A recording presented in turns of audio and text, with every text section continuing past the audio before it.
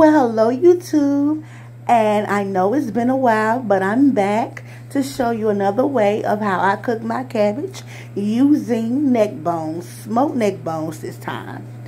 So you will need 1 pack of smoked neck bones, and we're going to go ahead and empty them into a pot.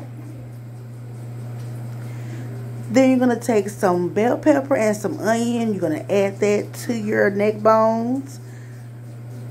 And then you're going to go ahead and season them a little bit. You're going to put a little bit of garlic powder and a little bit of seasoning salt and a little bit of garlic salt.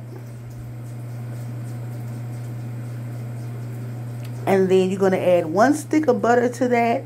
Fill it halfway with water, and you're going to let it cook down for about an hour to an hour and a half until it gets tender. Next, let's start on our cabbage. So you will take your cabbage and you will cut it in half. Then you will cut it again and cut them into 4s. And then you will cut them down into fine pieces. And then you can go ahead and you can transfer them into your pot. And you can add more purple onion and more yellow onion.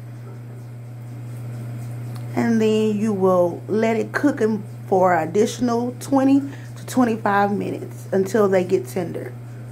And there you have it, delicious cabbage with smoked neck bones. And thanks for tuning in, my lovelies.